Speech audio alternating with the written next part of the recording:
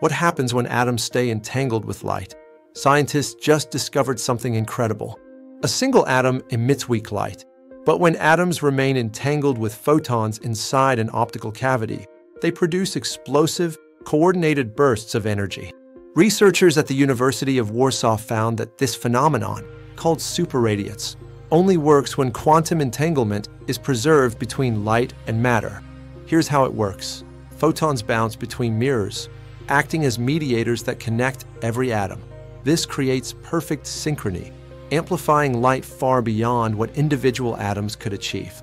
Most models treat light and matter as separate, ignoring entanglement. But this new computational method proves that entanglement is essential, and it reveals quantum states we never knew existed. Why does this matter? Quantum batteries could charge in seconds. Quantum computers could process exponentially faster. Precision sensors could detect the faintest signals in the universe. Entanglement isn't just quantum theory anymore. It's the key to unlocking the next generation of energy and computing. The future just got brighter. If you enjoyed this, don't forget to like and subscribe for more mind-blowing science.